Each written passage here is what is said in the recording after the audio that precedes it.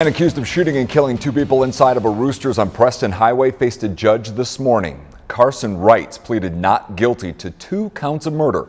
He was ordered to be held on $1 million cash bond. He cannot have any contact with the victims' families or the restaurant and its employees if he bonds out of jail. Reitz is accused of shooting 48-year-old Michael Miller and 51-year-old Bradley Cross at the restaurant last Thursday. An arrest report showed Reitz knew both victims, and an employee of the restaurant says there was a fight before the shooting. Reitz expected back in court on January 4th.